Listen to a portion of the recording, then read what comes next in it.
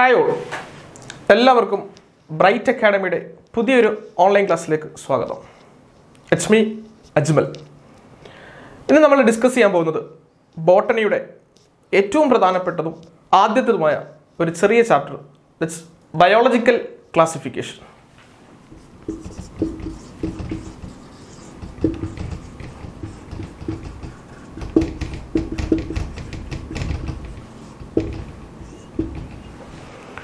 Okay, biological classification നമുക്കറിയാം ചെറിയൊരു ചാപ്റ്ററാണെന്ന് ഞാൻ ആദ്യമേ തന്നെ പറയുകയും ചെയ്തു.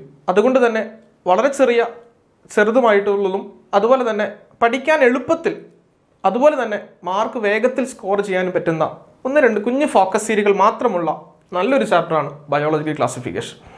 നമുക്കൊന്ന് ഒത്തുപിടിച്ച് കഴിഞ്ഞാൽ അതിനകത്തുനിന്ന് ചോദിക്കുന്ന ഏത് ചോദ്യം, മീൻസ് അത് കറക്കി ചോദിക്കുന്ന ഇൻഡയറക്റ്റ് ആയിട്ടുള്ള ആയിക്കോട്ടെ ഡയറക്റ്റ് ആയിക്കോട്ടെ എന്തും ആയിക്കോട്ടെ, നമുക്ക് വേഗത്തിൽ സ്കോർ ചെയ്യാൻ പറ്റും. അതായിരിക്കണം നമ്മുടെ ലക്ഷ്യം. നോക്കാം. പ്രധാനമായിട്ടും ഞാൻ ആദ്യമേ പറഞ്ഞ 3 ഫോക്കസ് ഏരിയ ഉള്ളൂ. അതിലൊന്ന് ഫസ്റ്റ് ഫോക്കസ് ഏരിയ എന്ന് പറഞ്ഞാൽ criteria of 5 kingdom classification. 5 kingdom ക്ലാസിഫിക്കേഷൻ്റെ പ്രധാനപ്പെട്ട ക്രൈറ്റീരിയകൾ അല്ലെങ്കിൽ ക്യാരക്ടേഴ്സ് എന്നും ഇത് സാധാരണ രീതിയിൽ പരീക്ഷകൾക്ക് പ്രീവിയസ് രീതിയിൽ ചോദിച്ചിട്ടുണ്ട്. നമുക്ക് അത് നിങ്ങൾ പ്രധാനപ്പെട്ട ഒരു കാര്യം ശ്രദ്ധിക്കണേ. നമ്മളിങ്ങനെ ഒരു ടോപ്പിക്ക് പോകുമ്പോൾ ഇതിനകത്തുനിന്ന് ഞാൻ പ്രീവിയസ് ആയിട്ട് ചോദിച്ച ഏതെങ്കിലുമൊക്കെ ചോദ്യം ഉണ്ടെങ്കിൽ അതുകൂടെ ആയിരിക്കും പറഞ്ഞു പോകുന്നത്. അത് പ്രത്യേകം നിങ്ങൾക്ക് നോട്ട് ചെയ്ത് വെച്ചാൽ ഏറ്റവും പ്രയോജനപ്പെട്ടവും മാത്രമല്ല പ്രീവിയസ് ആയിട്ടുള്ള നീറ്റിനോ അല്ലെങ്കിൽ അതുപോലെ തന്നെ ഫിഷറീസ് ആണെങ്കിലും അതുപോലെ തന്നെ ഏത് എക്സാമുകൾക്കാണെങ്കിലും ചോദിച്ച ചോദ്യങ്ങളും കൂടെ ആയിരിക്കും നമ്മൾ ഡിസ്കസ് ചെയ്ത് പോകുന്നത്. അത് നിങ്ങൾക്ക് സെപ്പറേറ്റ് ആയിട്ടൊന്ന് കുറിച്ച് വെക്കാൻ നല്ലതായിരിക്കും. അത് ഏറ്റവും കൂടുതൽ പ്രയോജനം ചെയ്യും. പിന്നെ ഒരു ടോപ്പിക്ക് റിലേറ്റഡ് ആയിട്ടുള്ള എന്തെങ്കിലുമൊക്കെ എക്സ്ട്രാ റീഡിങ് എന്ന രീതിയിൽ പറയുന്ന കാര്യങ്ങൾക്ക് നിങ്ങൾക്ക് നോട്ട് ചെയ്തൊക്കെ നല്ലതായിരിക്കും കേട്ടോ. അപ്പോൾ നമുക്ക് നോക്കാം. ഫസ്റ്റ് ഫോക്കസ് ഏരിയ ആണ് ക്രൈറ്റീരിയ ഫോർ 5 കിങ്ഡം ക്ലാസിഫിക്കേഷൻ. അത് പ്രധാനപ്പെട്ട ഫസ്റ്റ് ഫോക്കസ് ഏരിയ ആണ്. പിന്നെ ഒരു ഫോക്കസ് ഏരിയ ആണ് ഏറ്റവും പ്രധാനപ്പെട്ട രണ്ടാമത്തെ ഫോക്കസ് ഏരിയ ആണ് ഫംഗസ്. ഓക്കെ, അഥവാ കിങ്ഡം ഫംഗൈ എന്ന് വിളിക്കപ്പെടും. ശ്രദ്ധിക്കേണ്ട കാര്യം, നിങ്ങൾ ഫംഗസ് നോക്കുമ്പോൾ വളരെ ഇലാബോറേറ്റഡ് ആയിട്ടുള്ള ഒരു സിലബസ് തന്നെ നമുക്ക് ഇട്ടേക്കുന്നത്. പക്ഷെ നമുക്ക് അത്രയൊന്നും പഠിക്കേണ്ട. അതിന്റെ ജനറൽ ക്യാരക്ടേഴ്സ് മാത്രമാണ് നമുക്ക് തന്നിരിക്കുന്നത് കേട്ടോ. ജനറൽ ക്യാരക്ടേഴ്സ്, ഫംഗസിന്റെ ജനറൽ ക്യാരക്ടേഴ്സ് എന്തൊക്കെയാണെന്ന് പഠിക്കുക, അതിൻ്റെയായിട്ട് ബന്ധപ്പെട്ട കുറേ കാര്യങ്ങളൊക്കെ പഠിക്കുക എന്നുള്ള രണ്ടാമത്തെ ഫോക്കസ് ഏരിയ പ്രധാനപ്പെട്ട ലക്ഷ്യം. ദെൻ മൂന്നാമത്തത് നമുക്ക് എല്ലാവർക്കും അറിയാവുന്ന വൈറസിനെ കുറിച്ച് ഒന്ന് പരിചയപ്പെടുക. വൈറസുമായിട്ട് ബന്ധപ്പെട്ട കണ്ടല്ലോ, മോഡൽ എക്സാമിന് നമുക്ക് ക്വസ്റ്റ്യൻ വന്നപ്പോൾ കണ്ടായിരുന്നു. വൈറസിൻ്റെ ഏറ്റവും സിമ്പിൾ ആയിട്ടുള്ള നമുക്ക് എല്ലാവർക്കും എഴുതാൻ പറ്റുന്ന, ഏതൊരു കുഞ്ഞു കുട്ടിക്ക് പോലും കേട്ടാൽ എഴുതാൻ അല്ലെങ്കിൽ കണ്ടാൽ എഴുതാൻ പറ്റുന്ന രീതിയിലുള്ള സിമ്പിൾ ചോദ്യം മാത്രമേ ചോദിച്ചിട്ടുള്ളൂ അല്ലേ. വൈറസ് മൂലം ഉണ്ടാകുന്ന ഒരു രോഗത്തിൻ്റെ കാര്യം ചോദിച്ചായിരുന്നു അല്ലേ. അപ്പോൾ അതുപോലെ ഇങ്ങനെ 3 പ്രധാനപ്പെട്ട ഫോക്കസ് ഏരിയകൾ മാത്രം. അതിൽ ശ്രദ്ധിക്കേണ്ട കാര്യം, ഫംഗസ് എന്ന് പറഞ്ഞാൽ അല്ലെങ്കിൽ കിങ്ഡം ഫംഗൈ എന്ന് പറഞ്ഞ ഈ ഫോക്കസ് ഏരിയ ആണ് കൂടുതൽ സ്ട്രെസ് ചെയ്ത് പഠിക്കേണ്ടത്. മറ്റേതൊക്കെ സിമ്പിൾ ഫോക്കസ് ഏരിയ ആണ്. മറ്റേത് ഫംഗസ് സിമ്പിൾ അല്ലെന്നല്ല പറഞ്ഞത്. ഓക്കെ, അപ്പോൾ നമുക്ക് അതിലേക്ക് നമുക്ക് നോക്കാം. Okay, first focus area criteria of 5 kingdom classification.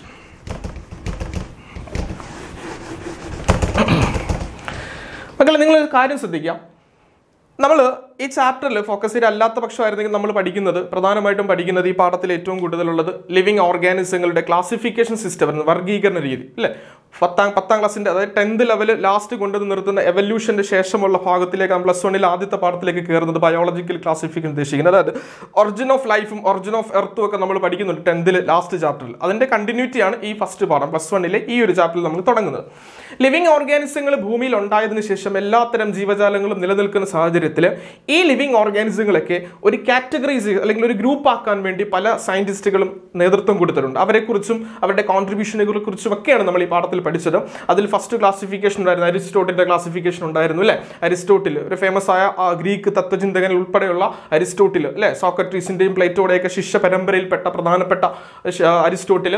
അതുപോലെ തന്നെ പിന്നീട് വരുമ്പോൾ call Linnaeus 2 kingdom classification system കൊണ്ടുവന്നു. അതൊക്കെ നമുക്ക് ഒഴിവാക്കി. നിങ്ങൾ പക്ഷേ പഠിച്ചു കാണും ആദ്യമൊക്കെ. ഓക്കെ, ഫോക്കസ് ഏരിയ വന്നപ്പോഴേ നമുക്ക് ഒഴിവാക്കപ്പെട്ടത് അതൊക്കെ.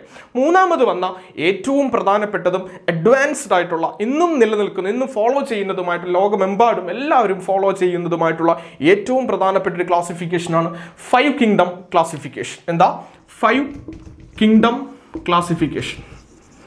ഈ കിങ്ഡം എന്ന് കേൾക്കുമ്പോൾ പേടിക്കേണ്ട ഒരു ആവശ്യമില്ല. നമുക്ക് എല്ലാവർക്കും അറിയാം കിങ്ഡം മീൻസ് ഗ്രൂപ്പ് എന്നാണ്. നിങ്ങൾക്ക് അറിയാവുന്ന കാര്യം. Group, United kingdom, UK it's A kingdom means group എന്നാണ്. കുറേ രാജ്യങ്ങളുടെ കൂട്ടമാണ്. UAE it's A kingdom, United Arab Emirates. നിങ്ങൾ കേട്ടിട്ടില്ലേ? അപ്പോൾ അങ്ങനെയുള്ള അർത്ഥത്തിലാണ് കിങ്ഡം എന്നിട്ടേക്കുന്നത്. അപ്പോൾ 5 കിങ്ഡം എന്ന് വെച്ചാൽ 5 ഗ്രൂപ്പുള്ള ഓർഗാനിസങ്ങൾ. ഭൂമിയിൽ ലിവിങ് ഓർഗാനിസങ്ങളെ ക്ലാസിഫൈ ചെയ്യാൻ വേണ്ടി വന്ന ഏറ്റവും പ്രധാനപ്പെട്ട ഒരു ക്ലാസിഫിക്കേഷൻ സിസ്റ്റമാണ് 5 kingdom classification. It's proposed by, ഈ സിസ്റ്റം കൊണ്ടുവന്നത് ആരാണെന്നറിയോ? റോബർട്ട്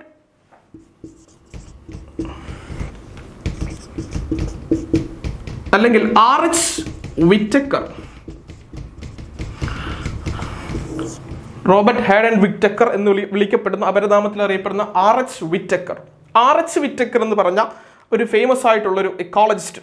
പുള്ളിയാണ് ഈ 5 കിങ്ഡം ക്ലാസിഫിക്കേഷന്റെ പിതാവ്. അപ്പോൾ അതൊരു ചോദ്യമായിട്ട് തന്നെ നമുക്ക് വേണേൽ പഠിക്കാം. Who proposed 5 kingdom classification? ആരാ? RH വിറ്റക്കർ. ഓക്കെ, അപ്പോൾ RH വിറ്റക്കറിന്റെ കോൺട്രിബ്യൂഷൻ, അതായത് ക്ലാസിഫിക്കേഷനുമായിട്ട് ബന്ധം ലിവിങ് ഓർഗാനിസങ്ങളെ ക്ലാസിഫൈ ചെയ്യുന്ന ഗ്രൂപ്പ് ആക്കാൻ വേണ്ടി. നമുക്കറിയാം, നമുക്ക് സ്കൂളിലൊക്കെ കുട്ടികളൊക്കെ പല രീതിയിൽ ക്ലാസിഫൈ ചെയ്യാറില്ല, പല സിസ്റ്റം ഒന്നും ഇല്ല, ഗ്രൂപ്പ് ആക്കാറില്ല. ടീച്ചേഴ്സ് കുഞ്ഞു ക്ലാസ്സൊക്കെ നമ്മൾ ഒത്തിരി ഗ്രൂപ്പ് ആക്കിയിട്ടുണ്ട്, പല രീതിയിൽ ഗ്രൂപ്പ് ആക്കിയിട്ടുണ്ട് പലതിൻ്റെ അടിസ്ഥാനത്തിൽ. ഓക്കെ, അപ്പോൾ ഇങ്ങനെ ലിവിങ്, ഇത് ഭൂമിയിലുള്ള എർത്തിൽ എവല്യൂഷന്റെ ഫലമായിട്ട് ഭൂമിയിൽ ഉണ്ടായി വന്ന എല്ലാത്തരം ജീവജാലങ്ങൾ, എല്ലാ ജീവജാലങ്ങളുണ്ട്. ഉറുമ്പുണ്ട്, പാറ്റയുണ്ട്, പൂച്ചയുണ്ട്, എലിയുണ്ട്, എല്ലാത്തരം ഇരുകാലികൾ, ഭൂമി അടക്കി വാഴുന്ന നാം ഉൾപ്പെടെയുള്ള ഇരുകാലികളുണ്ട്, നാൽക്കാലികളുണ്ട്, എല്ലാത്തരം പക്ഷികളുണ്ട്. ഓക്കെ, ഉരകങ്ങളുണ്ട്, ഇഴജന്തുക്കളുണ്ട്.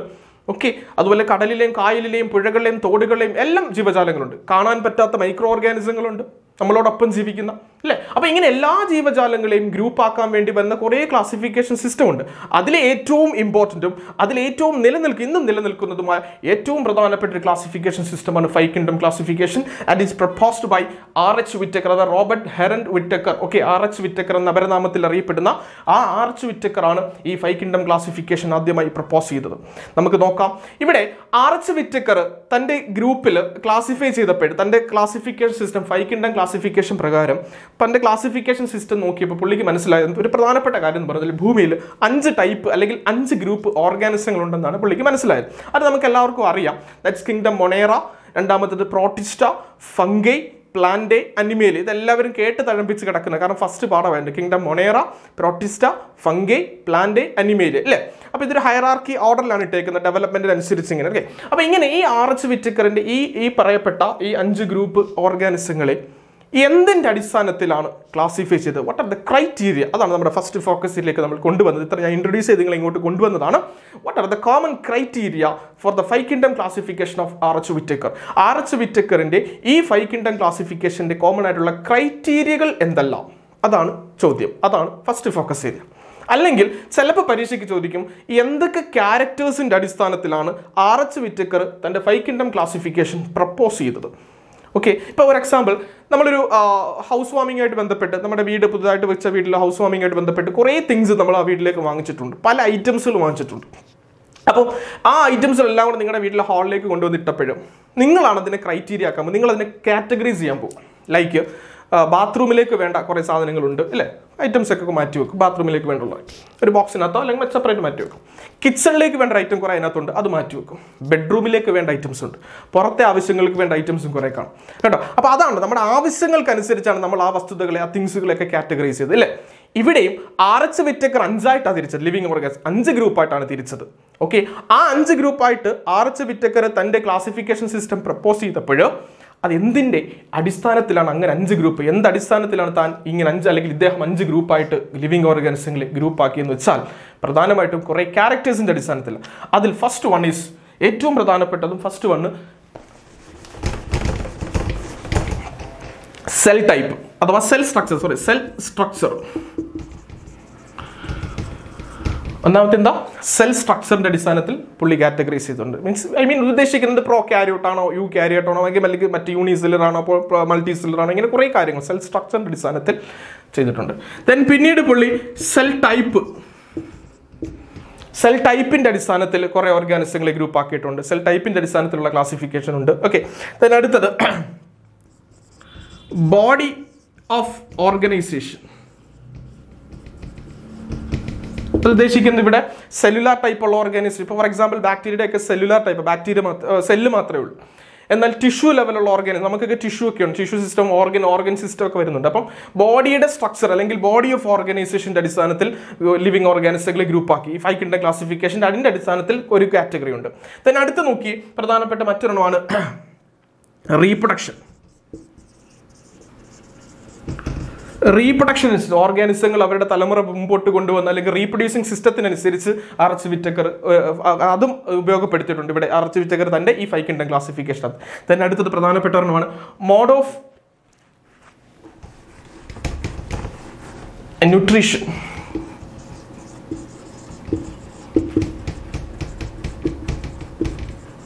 മോഡ് ഓഫ് ന്യൂട്രീഷൻ, ഭക്ഷണം കഴിക്കുന്ന രീതി. അപ്പോൾ നോക്കി, സെൽ സ്ട്രക്ചറും സെൽ ടൈപ്പും ഉണ്ട്. അതിനകത്ത് ഉദ്ദേശിക്കുന്നത് ഈ പറഞ്ഞ പോലെ പ്രോക്യാരിയോട്ട്, യൂക്യാരിയോട്ട്, യൂണിസെല്ലുലാർ, മൾട്ടിസെൽ എല്ലാം അതിനകത്ത് ഉൾപ്പെടും. തന്നെ അടുത്തത് body of organisation, tissue ലെവലാകാം, organ ലെവലാകാം, അതൊക്കെ വരുന്നതിനകത്ത് ഈ ബോഡി ഓഫ് ഓർഗനൈസേഷനകത്ത്. ദെൻ പിന്നീട് പറഞ്ഞ റീപ്രൊഡക്ഷൻ രീതി ഉണ്ട്. റീപ്രൊഡക്ഷൻ്റെ അടിസ്ഥാനത്തിലും പുള്ളി ലിവിംഗ് ഓർഗാനിസങ്ങളെ ഗ്രൂപ്പാക്കി വിറ്റക്കറിൻ്റെ ഈ 5 കിങ്ഡം ക്ലാസിഫിക്കേഷനകത്ത് അതും ക്യാരക്ടറായിട്ട് ഉപയോഗപ്പെടുത്തിയിട്ടുണ്ട് വിറ്റക്കർ. ദെൻ പിന്നീട് പറഞ്ഞ മോഡ് ഓഫ് ന്യൂട്രീഷൻ, ഫുഡിങ്, അത് ഓട്ടോട്രോഫിക് ആയിട്ടുള്ളതോ ഹെട്രോട്രോഫിക് ആയിട്ടുള്ളതോ കീമോട്രോഫിക് ആയിട്ടുള്ളതോ ഉള്ള ന്യൂട്രീഷൻ മെത്തേഡിന്റെ അടിസ്ഥാനത്തിലും ഈ പറഞ്ഞതുപോലെ ഗ്രൂപ്പ് ആക്കാൻ ശ്രമിച്ചിട്ടുണ്ട് പുള്ളി. പിന്നെ ഏറ്റവും പ്രധാനപ്പെട്ട ഒരെണ്ണോടുണ്ട്, അതാണ് നിങ്ങൾ ശ്രദ്ധിക്കേണ്ടത്. അത് മറ്റൊന്നുമല്ല, ഇറ്റ്സ് ഫൈലോജനറ്റിക് റിലേഷൻഷിപ്പ്. ഏതാ? ഫൈലോജനറ്റിക് അല്ലെങ്കിൽ ഫൈലോജനിക് റിലേഷൻഷിപ്പ് എന്നൊക്കെ വിളിക്കപ്പെടുന്നുണ്ട്.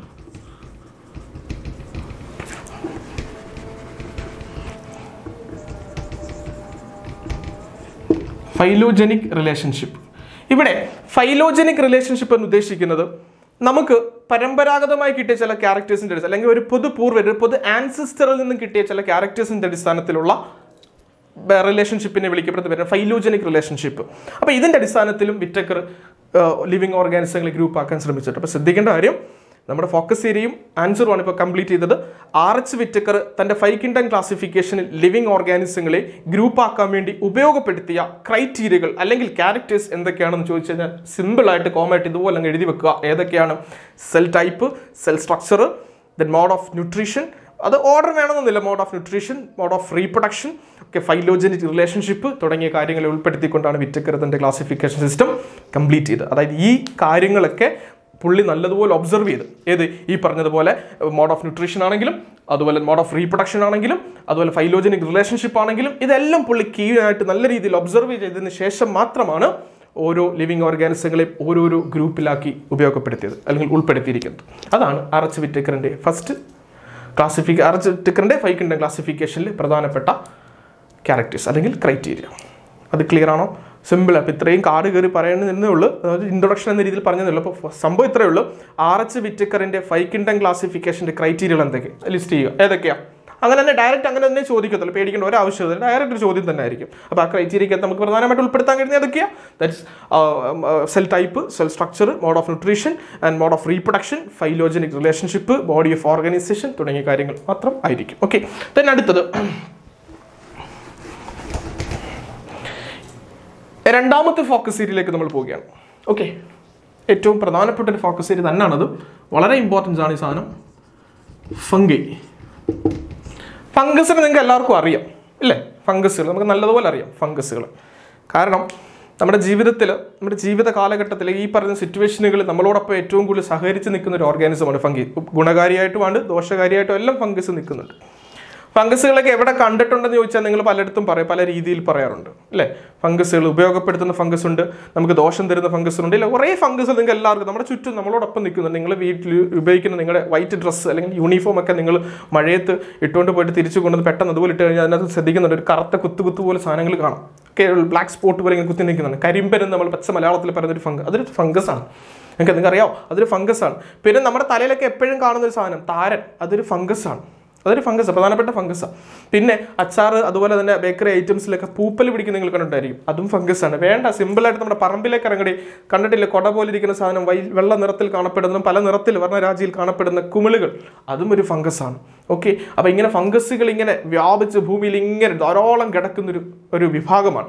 ആ ഫംഗസുകളെ കുറിച്ചാണ് നമ്മൾ പഠിക്കാൻ പോകുന്നത്.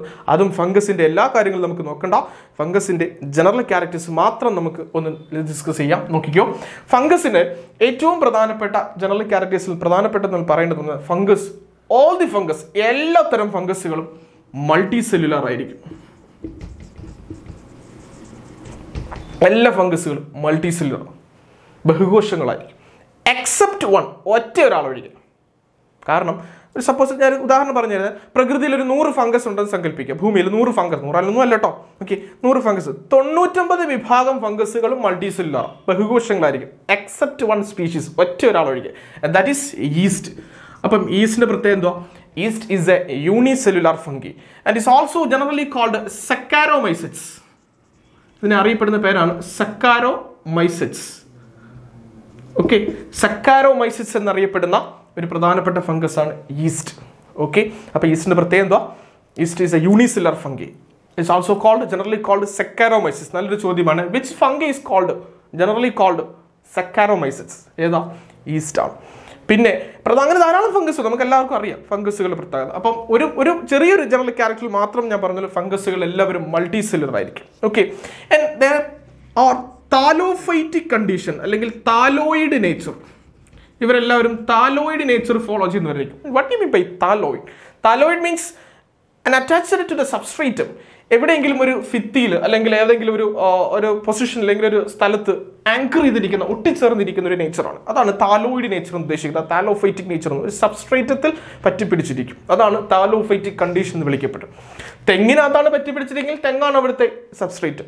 ഭിത്തിയിലാണ് ഒട്ടിപ്പിടിച്ചിരിക്കുന്നത്, ഭിത്തിയാണ് അവിടുത്തെ സബ്സ്ട്രേറ്റ്. കല്ലിലാണ് ഒട്ടിപ്പിടിക്കുന്നത്, കല്ലാണ് അവിടുത്തെ സബ്സ്ട്രേറ്റ്. ഓക്കെ, അങ്ങനെ ഒരു സബ്സ്ട്രേറ്റത്തിൽ ആങ്കർ ചെയ്തിരിക്കുന്ന ഹോൾഡ് ചെയ്തിരിക്കുന്ന നേച്ചറിനെ വിളിക്കുന്ന പേരാണ് താലോഫൈറ്റിക് കണ്ടീഷൻ. ആൻഡ് തീർന്നില്ല, ജനറൽ ക്യാരക്ടറാണ് ഇതെല്ലാം പറയുന്നത്. ഇതെല്ലാം ജനറൽ ക്യാരക്ടേഴ്സിൽ ഉൾപ്പെടുന്നതാണ്. മറ്റൊരു പ്രധാനപ്പെട്ട ജനറൽ ക്യാരക്ടറാണ് ദീസ് ആർ യൂകാരിയോട്ടിക്. എന്തോ യൂകാരിയോട്ടിക് നമ്മൾ കേട്ടിട്ടുള്ള യൂകാരിയോട്ടിക്കും പ്രോകാരിയോട്ടിക്കും അത് ആദ്യമേ മനസ്സിലാക്കുക. അതൊരു ബേസിക് കൺസെപ്റ്റ്. ഈ കാരിയോട്ട് എന്ന് കണ്ടു കഴിഞ്ഞാൽ ഇവിടെ അത് ന്യൂക്ലിയസുമായിട്ട് ബന്ധപ്പെട്ട ടൈമാണ് ഈ കാരിയോട്ട് എന്ന് പറഞ്ഞാൽ കേട്ടോ. അപ്പം യൂകാരിയോട്ട് എന്ന് പറഞ്ഞാൽ വ്യക്തമായ ന്യൂക്ലിയസ് ഉള്ളവരായിരിക്കും ഇവരെല്ലാവരും. അപ്പോൾ ഇത് മൂന്നും ജനറൽ ക്യാരക്ടേഴ്സ് അത് ഉൾപ്പെടുന്ന ഫംഗസിന്റെ മെയിൻ ആയിട്ടുള്ള ജനറൽ ക്യാരക്ടേഴ്സിൽ പെടുന്നതാണ്. ഏതൊക്കെയാ? എല്ലാ ഫംഗസുകളും മൾട്ടി സെല്ലുലായിരിക്കും എക്സെപ്റ്റ് വൺ. ഏതാണ് നമ്മൾ പറഞ്ഞായിരുന്നു? ഈസ്റ്റ് അല്ലേ? ഈസ്റ്റ് ഈസ് കോമൺലി കോൾഡ് സെക്കാരോമൈസിസ് എന്ന പരനാമത്തിൽ അറിയപ്പെടുന്ന ഫംഗസ് ആണ് ഈസ്റ്റ്. നീറ്റിനൊക്കെ ചോദ്യമാണ് കേട്ടോ. അടുത്തത് താലോഫൈറ്റിക് ഒരു താലോയിഡ് നേച്ചറാണ്. എന്താ താലോയിഡ്? ഞാൻ പറയുകയും ചെയ്തതാണ്. താലോയിഡ് എന്ന് പറഞ്ഞാൽ എവിടെയെങ്കിലും ഒരു സബ്സ്ട്രേറ്റത്തിൽ ആങ്കർ ചെയ്തിരിക്കുന്ന അല്ലെങ്കിൽ ഹോൾഡ് ചെയ്തിരിക്കുന്ന നേച്ചറിനെ വിളിക്കുന്ന പേരാണ് താലോഫൈറ്റ്. എല്ലാ ഫംഗസുകളും അപ്പോൾ താലോയിഡ് നേച്ചർ ഉള്ളവരായിരിക്കും. ദെൻ പിന്നീട് പറഞ്ഞത് all the fungus R eukaryotic. എല്ലാവരും യൂകാരിയോട്ടിക് ആയിരിക്കും. എന്ന് വെച്ചാൽ ഏതെങ്കിലും വ്യക്തമായ ന്യൂക്ലിയസ് ഉള്ളവർ. ഓക്കെ, ന്യൂക്ലിയസ് ഉള്ളവരായിരിക്കും ഈ പറഞ്ഞ എല്ലാ ഫംഗസുകൾ. ഓക്കെ, ഇത്രയും ക്ലിയർ ആണല്ലോ. ഇനി ശ്രദ്ധിച്ച്, ഫംഗസുകൾ എല്ലാ ഫംഗസുകൾക്കും അവരുടെ ഒരു ജനറൽ ബോഡി സ്ട്രക്ചർ ഉണ്ട്. അതാണ് നമ്മുടെ മോഡൽ എക്സാമിന് ഇപ്പോൾ ചോദിച്ചു വന്നത്. സിമ്പിൾ ആയിട്ടൊരു ചോദ്യം, ഫംഗസിന്റെ ബോഡി സ്ട്രക്ചർ. ചിലപ്പോൾ അങ്ങനെ തന്നെ ഡയറക്റ്റ് ചോദിക്കും, explain the body structure of fungus. ഫംഗസിന്റെ body structure explain ചെയ്യാൻ താൻ നോക്കി ഒരു സിമ്പിൾ ഒരു ഫിഗറിനകത്തൂടെ ഞാൻ കാണിക്കാം.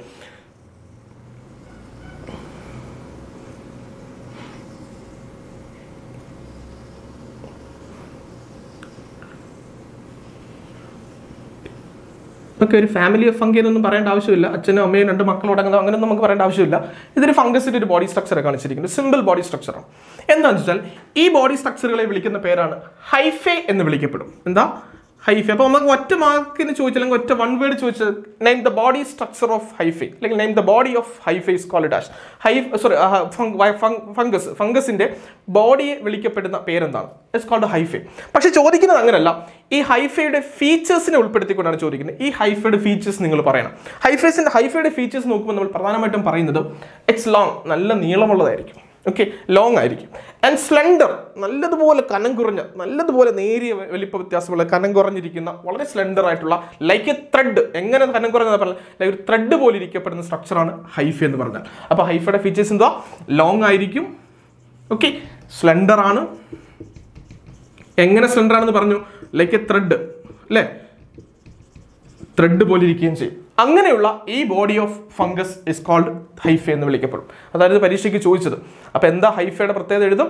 ഹൈഫ എന്ന് പറഞ്ഞാൽ it's long slender thread like body of the fungi is called Haifa. അപ്പോൾ എന്താ Haifa? Long slender thread like body of fungi is called Haifa. പക്ഷെ നിങ്ങൾ നോക്കി, ഇതൊരു ഹൈഫയാണ്. ഈ വരച്ചിട്ട് ഇതൊരു ഹൈഫയാണ്. ഇത് മറ്റൊരു ഹൈഫയാണ്. ഇത് മറ്റൊരു ഹൈഫയാണ്. ഇതെല്ലാം ഹൈഫയാണ്. അങ്ങനെയാണെങ്കിൽ ഈ അടുത്തടുത്ത ഹൈഫകൾ തമ്മിൽ ഒരു ചെറിയൊരു കണക്ഷൻ നിങ്ങൾ കാണുന്നുണ്ട്. കണ്ടോ? ഇവിടെയും കാണുന്നുണ്ട് നിങ്ങൾ, അതുപോലെ ഇവിടെയും കാണുന്നുണ്ട്. അതായത് ഹൈഫകളുടെ കണക്ഷന് അല്ലെങ്കിൽ ദ നെറ്റ്വർക്കിംഗ് ഓഫ് ഹൈഫ, ഇങ്ങനെ ധാരാളം ഹൈഫകളെല്ലാം കൂടി നെറ്റ്വർക്ക് ചെയ്തിരിക്കുന്ന ആ സ്ട്രക്ചറിനെ വിളിക്കപ്പെടുന്ന മറ്റൊരു പേരാണ് ഇറ്റ്സ് കോൾഡ് മൈസീലിയം. ഓക്കെ, അപ്പോൾ 2 കാര്യങ്ങൾ നമ്മൾ പറഞ്ഞത്. ഏറ്റവും പ്രധാനപ്പെട്ട, അതായത് നിങ്ങൾ മോഡലിൽ ചോദിച്ചതാണ് ഹൈഫയും മൈസീലിയം തമ്മിൽ വ്യത്യാസമുണ്ട്. ഒരു പരീക്ഷയ്ക്ക് ചോദിച്ച distinguish the term between hyphae and mycelium related to fungi. ഫംഗിയുമായിട്ട് ബന്ധപ്പെട്ട് നിൽക്കുന്ന ഹൈഫയും മൈസീലിയം തമ്മിൽ എങ്ങനെ വ്യത്യാസപ്പെട്ടിരിക്കുന്നു? ഹൈഫ എന്ന് പറഞ്ഞാൽ സിമ്പിളായിട്ട് ബോഡി സ്ട്രക്ചർ ഓഫ് ഫംഗി, ഫംഗസിന്റെ ബോഡിയാണ്. അതെന്താ പ്രത്യേകത? It's long slender thread like body. Long slender thread like. Then network of Haifa, ആ ഹൈഫകൾ ഒത്തിരി നെറ്റ്വർക്ക് ആകുമ്പോൾ അവരുടെ കണക്ഷൻ ആകുമ്പോൾ അതിനെ വിളിക്കപ്പെടുന്ന പേരാണ് മൈസീലിയം എന്ന് വിളിക്കപ്പെടും. ഇനി ഒരു കാര്യം ശ്രദ്ധിക്കുക, ആ ബോഡി സ്ട്രക്ചറുമായിട്ട് ബന്ധപ്പെട്ട പ്രധാനപ്പെട്ട ഒരു കാര്യമാണ്, ഏതൊരു ഹൈഫി ആണെങ്കിലും ഏതൊരു ഫംഗസ് ആണെങ്കിലും നിർമ്മിച്ചിരിക്കുന്നത് മൾട്ടി സെല്ലുലർ എന്ന് ഞാൻ പറഞ്ഞായിരുന്നല്ലോ, ഇഷ്ടംപോലെ കോശങ്ങൾ കൊണ്ടാണെന്ന് ഞാൻ പറഞ്ഞല്ലോ. And these cells are composed by, അതിൽ fungal body is composed by, അല്ലെങ്കിൽ ഫംഗസിന്റെ ബോഡി അല്ലെങ്കിൽ cell is composed by a polysaccharide content is called chitin, അല്ലെങ്കിൽ ചിറ്റിൻ, കൈറ്റിൻ എന്നൊക്കെ പല രീതിയിൽ പ്രൊനൗൺസ് ചെയ്യും, നമ്മുടെ സൗകര്യാർത്ഥം കൈറ്റിൻ. ഓക്കെ, അപ്പോൾ എന്താ കുറേ കാര്യങ്ങൾ ഫംഗസിന്റെ ബോഡി സ്ട്രക്ചറായിട്ട് ബന്ധപ്പെട്ട് കുറേ കാര്യങ്ങൾ ഇപ്പോൾ പറഞ്ഞു. നമ്മൾ എന്തൊക്കെ പറഞ്ഞു? ഹൈഫ പറഞ്ഞു, മൈസീലിയം പറഞ്ഞു, കൈറ്റിൻ പറഞ്ഞു. എന്താ ഹൈഫ? ബോഡി സ്ട്രക്ചറാണ് അല്ലേ? ആ സ്ട്രക്ചറിന്റെ പ്രത്യേകത എന്തൊക്കെയാ? അത് ലോങ് ആയിരിക്കും, സ്ലെൻഡർ ആയിരിക്കും, ത്രെഡ് ആയിരിക്കും. ക്ലിയർ ആണ്? ലോങ് ആയിരിക്കും, സ്ലെൻഡർ ആയിരിക്കും, ത്രെഡ് ആയിരിക്കും. ദെൻ അവരുടെ നെറ്റ്വർക്ക് ആകുമ്പോൾ മൈസീലിയമാണ്. ഓക്കെ, ഇനി ഹൈഫ ആണെങ്കിലും മൈസീലിയം ആണെങ്കിലും ഫംഗസിന്റെ സെൽ വാളുകൾ അല്ലെങ്കിൽ സെല്ലിനകത്ത് കാണുന്ന കെമിക്കൽ കമ്പോണന്റ് ഏതാണെന്നും പറഞ്ഞു. ഏതാ? മറ്റൊന്നുമല്ല, ഇറ്റ്സ് കൈറ്റിൻ. ക്ലിയർ ആണല്ലോ? ഓക്കെ, ദെൻ അടുത്തത്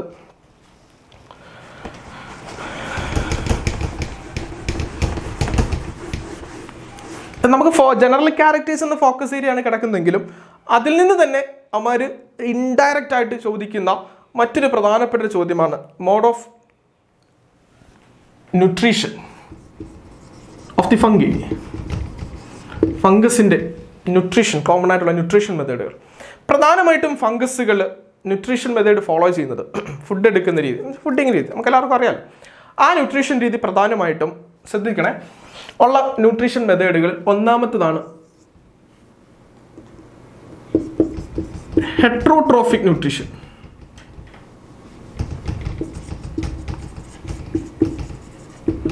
എന്താ ഹെട്രോട്രോഫിക് ന്യൂട്രീഷൻ എന്ന് പറഞ്ഞാൽ? നമ്മൾ പഠിച്ചിട്ടുള്ളേ ഓട്ടോട്രോഫിക്കും ഹെട്രോട്രോഫിക്കും. an organism consume food for consume food another organism. ഫുഡിനെ കൺസ്യൂം ചെയ്യാൻ വേണ്ടി മറ്റൊരു ഓർഗാനിസത്തെ ഡിപ്പെൻഡ് ചെയ്യുന്നതായിരിക്കും.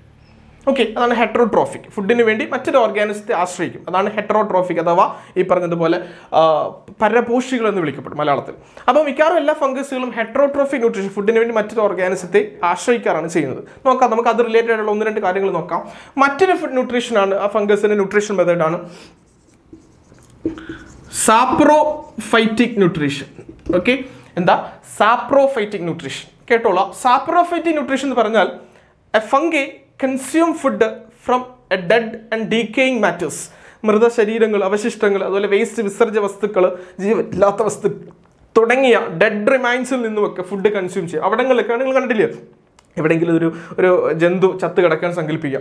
ആ ജീവജാലം ചത്ത് കിടക്കുന്ന 2 ദിവസം കഴിയുമ്പോൾ അതിൻ്റെ ദേഹത്ത് നിങ്ങൾ ചെന്ന് സ്മെല്ലായിരിക്കും, അത് വേറെ കാര്യം. എങ്കിലും അതിൻ്റെ പുറത്തേക്ക് നിങ്ങൾ നോക്കിയാൽ വൈറ്റ് രീതിയിൽ നല്ലപോലെ വെളുത്ത് പൊങ്ങി നിൽക്കുന്ന കുറേ ഫംഗസുകൾ, കുറേ പൂപ്പലുകൾ കാണാം. അപ്പോൾ ഇങ്ങനെ ഡെഡ് റിമൈൻസിൽ നിന്നും, അതുപോലെ ഡെഡ് റിമൈൻസ്, അതുപോലെ ഡീക്കേയിങ് മാറ്റേഴ്സ്, ജീർണിച്ച് തുടങ്ങുന്ന വസ്തുക്കൾ, അവിടങ്ങളിൽ നിന്നെല്ലാം ഫുഡ് കൺസ്യൂം ചെയ്യുന്ന രീതിയെ വിളിക്കപ്പെടുന്ന ന്യൂട്രീഷനെ വിളിക്കുന്ന പേര് സാപ്രോഫൈറ്റിക് ന്യൂട്രീഷൻ. ആ ഫംഗസുകൾ നമ്മൾ സാപ്രോഫൈറ്റ്സ് എന്നാണ് സാധാരണയായിട്ട് ഉൾപ്പെടുത്തിയിരിക്കുന്നത്, അല്ലെങ്കിൽ വിളിക്കപ്പെടുന്നത്.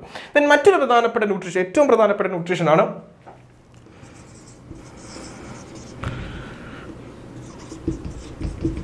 Symbiotic nutrition.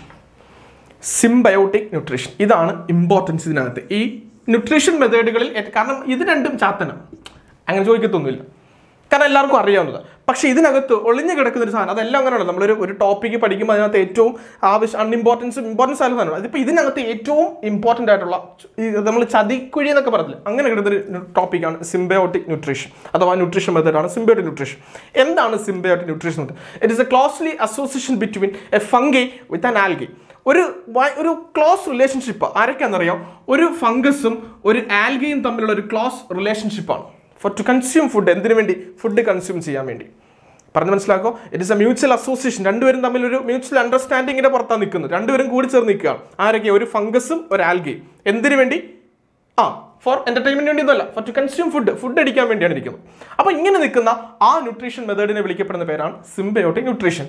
ഇവിടെ ശ്രദ്ധിക്കണം, ഞാൻ പറഞ്ഞ നേരത്തെ ചതി എന്താണെന്ന് ഞാൻ പറഞ്ഞായിരുന്നു. ഇവിടെ ഇങ്ങനെ ഈ സിംബയോട്ടിക് ന്യൂട്രീഷൻ ആൽഗയും ഫംഗസൂടെ കൂടി ചേർന്നിരിക്കുന്നത് സ്റ്റെമ്മിലാണെങ്കിൽ, പ്ലാന്റ്സിന്റെ അല്ലെ, ഉയർന്ന പ്ലാന്റുകളുടെ, ഹയർ പ്ലാന്റുകളുടെ സ്റ്റെമ്മിലും കാണാം, ചിലപ്പോൾ റൂട്ടിലും കാണും. എവിടെയൊക്കെ കാണും? അപ്പം സ്റ്റെമ്മിലും കാണും, ചിലപ്പോൾ റൂട്ടിലും കാണും. സ്റ്റെമ്മിലാണെങ്കിൽ ഇറ്റ്സ് കോൾഡ് ലൈക്കൻ എന്ന് വിളിക്കപ്പെടും. LICHN, ലൈക്കൻ ഓർ ലിച്ചൻ എന്നൊക്കെ പ്രൊനൗൺസ് ചെയ്യാം. ഓക്കെ, എന്നാൽ അത് റൂട്ടിലാണ് കാണുന്നെങ്കിൽ അതിനെ വിളിക്കപ്പെടുന്ന പേരാണ് മൈക്കോ റൈസ എന്ന് വിളിക്കപ്പെടും. തിരിഞ്ഞു പോകല്ലേ, ഏതൊക്കെയാ? ലൈക്കനും മൈക്കോറൈസയും.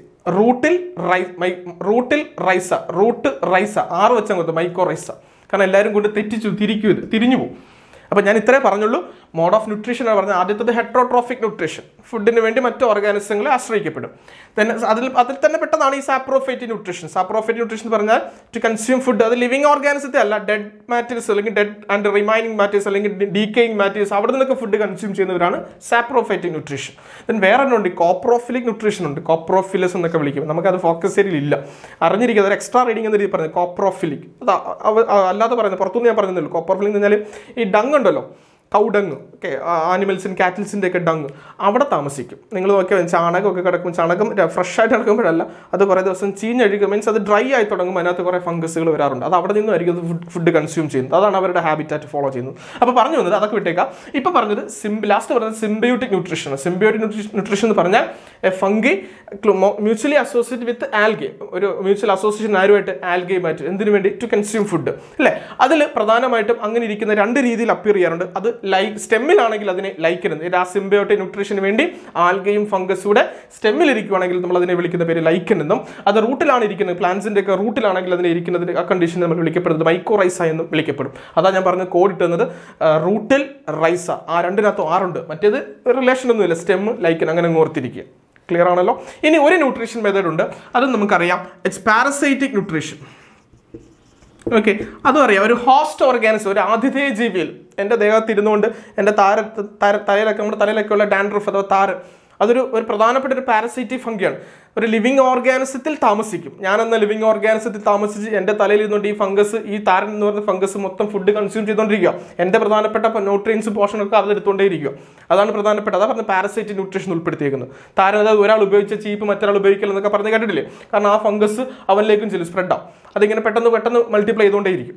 അപ്പോൾ ഡാൻഡ്രഫ് തലയിലല്ലേ പറ്റി പിടിച്ചങ്ങ് ഇരിക്കുമല്ലോ, ശ്രദ്ധിച്ചിട്ടുണ്ടോ? അതാണ് ഇപ്പോൾ നമ്മുടെ സബ്സ്ട്രേറ്റ്, തലയാണ് അവിടുത്തെ സബ്സ്ട്രേറ്റ്. അതുകൊണ്ട് ഈ ഡോക്ടേഴ്സൊക്കെ സർജറിക്ക് ചെയ്യുമ്പോഴൊക്കെ ക്യാപ്പ് ഇടുന്നതും അതുപോലെ തന്നെ മറ്റു ഡ്രസ്സ് ആണെങ്കിലും ഗ്ലൗസ് ആണെങ്കിലും കാര്യങ്ങളൊക്കെ, കാരണം മൈക്രോബിക് കണ്ടീഷൻ ഒന്നും അങ്ങോട്ടൊന്നും ആ പറഞ്ഞ ആംബിയൻസിലേക്ക് എത്തിച്ചേരാതിരിക്കാൻ വേണ്ടി, ആ പേഷ്യൻസിലേക്ക് എത്തിച്ചേരാതിരിക്കാൻ വേണ്ടിയാണ് അവരെല്ലാം പ്രൊട്ടക്റ്റഡ് ആകുന്നത്, അതിന് വേണ്ടിയാണ്. അപ്പോൾ ഇങ്ങനെയുള്ള പ്രധാനപ്പെട്ട കാര്യങ്ങൾ മോഡ് ഓഫ് ന്യൂട്രീഷൻ നമുക്ക് പ്രധാനമായിട്ടും ഫോളോ ചെയ്യുന്നത് ഹെട്രോട്രോഫിക് ന്യൂട്രീഷൻ ഉണ്ട്, സാപ്രോഫൈറ്റിക് ന്യൂട്രീഷൻ ഉണ്ട്, സിംബയോട്ടിക് ന്യൂട്രീഷൻ ഉണ്ട്, ദെൻ അടുത്ത പാരസൈറ്റിക് ന്യൂട്രീഷൻ. ഇതിൽ ഏറ്റവും ഇമ്പോർട്ടൻറ്റ് ഞാൻ പറഞ്ഞു സിംബയോട്ടിക് ന്യൂട്രീഷൻ ആണ്. അത് നമ്മുടെ ഫോക്കസ് ഏരിയയിൽ ഇപ്രാവശ്യം ഉള്ളതുമാണ്, ചോദിച്ചിട്ടില്ല മോഡലിൽ. പക്ഷേ പബ്ലിക്കിന് ചിലപ്പോൾ കാണും, ചിലപ്പോൾ നല്ലത് കാണും, ഉറപ്പായിട്ടും കാണും. എന്താണ് സിംബയോട്ടിക് ന്യൂട്രീഷൻ പറഞ്ഞാൽ? സിംബയോട്ടിക് ന്യൂട്രീഷൻ പറഞ്ഞാൽ ആൽഗയും ഫംഗസൂടെ മ്യൂച്വലി അസോസിയേഷൻ ആണ് ഫോർ ടു കൺസ്യൂം ഫുഡ്. അതിൽ റൂട്ടിലാണെങ്കിൽ അത് മൈക്കോറൈസ എന്നും, സ്റ്റെമ്മിലാണെങ്കിൽ അതിനെ ലൈക്കൻ എന്നും വിളിക്കപ്പെടുന്നുണ്ട്. ക്ലിയർ ആണല്ലോ? ഇത്രയുമാണ് ജനറൽ ക്യാരക്ടർ. തീർന്നില്ല, ഒരു ചെറിയ കാര്യമുണ്ട്, വിട്ടുപോയതാണ്. ഈ ഫംഗസുകൾ അവരുടെ ഹൈഫ നമ്മൾ പ്രധാനമായിട്ടും പറഞ്ഞത് അല്ലേ? പക്ഷേ ഈ ഹൈഫകളിൽ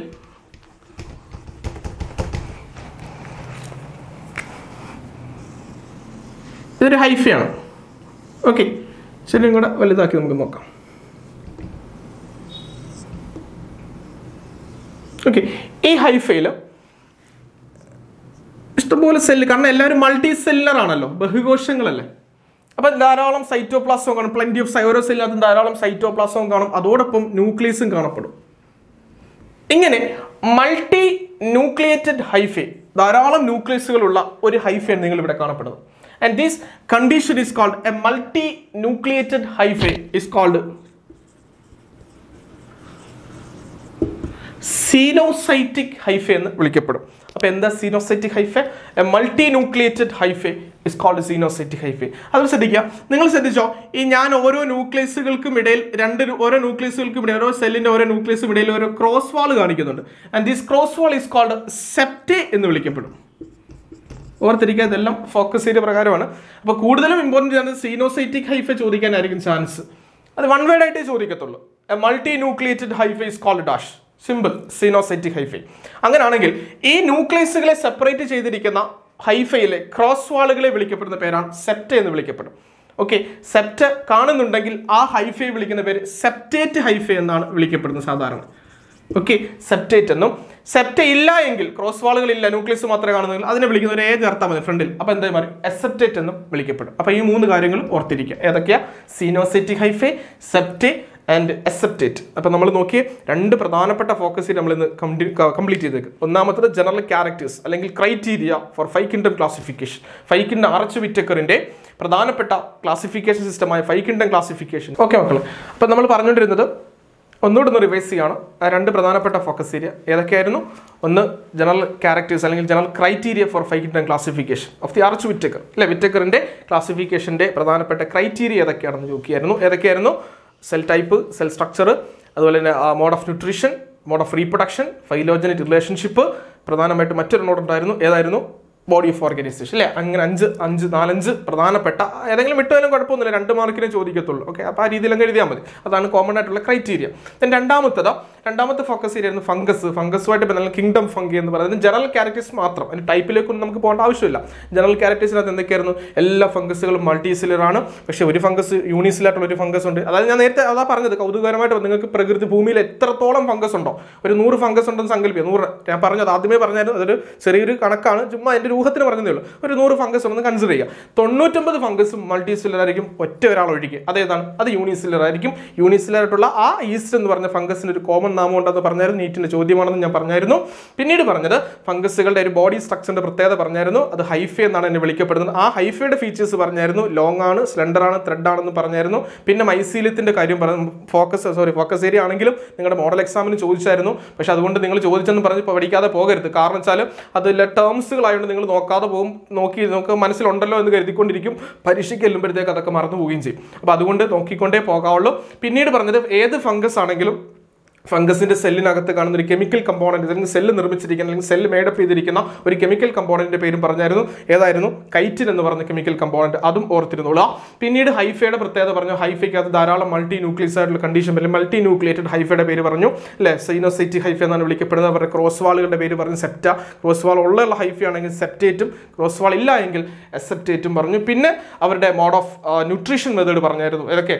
പാരസൈറ്റിക് ന്യൂട്രീഷൻ ഉണ്ട്, സാപ്രോഫൈറ്റിക് ന്യൂട്രീഷൻ ഉണ്ട് അല്ലെ. പിന്നെ സിംബയോട്ടിക്, പ്രധാനപ്പെട്ട ന്യൂട്രീഷൻ മെത്തേഡ് സിംബയോട്ടിക് ന്യൂട്രീഷൻ ഉണ്ട്. അതിൽ തന്നെ ലൈക്കനും മൈക്രോറൈസയും പറഞ്ഞിരുന്നു. ഓക്കെ, ഇത്രയും ക്ലിയർ ആണല്ലോ. തന്നെ അടുത്ത് നോക്കിയേ ഫംഗസുകളുടെ റീപ്രൊഡക്ഷൻ.